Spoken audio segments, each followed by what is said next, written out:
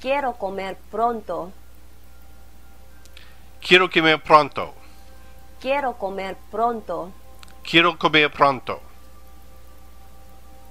Quiero comer pronto. Quiero comer pronto. Quiero comer pronto. I want to eat soon. I want to eat soon. So it's not as timely as it could be unless you said necesito comer pronto.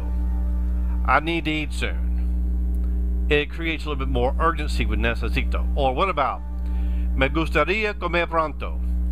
I would like to eat soon. So you're just being a little bit more polite, but it still creates a sense of urgency. Or how about tengo que comer pronto? I have to eat soon. If I don't eat soon, I'm going to eat this desk. I have to eat soon. Tengo que. We'll talk about that later.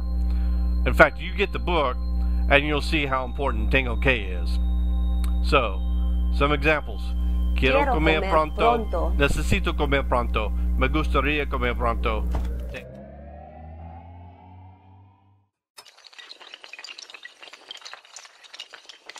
Hola, mi nombre es Eric. A, E, I, O, U.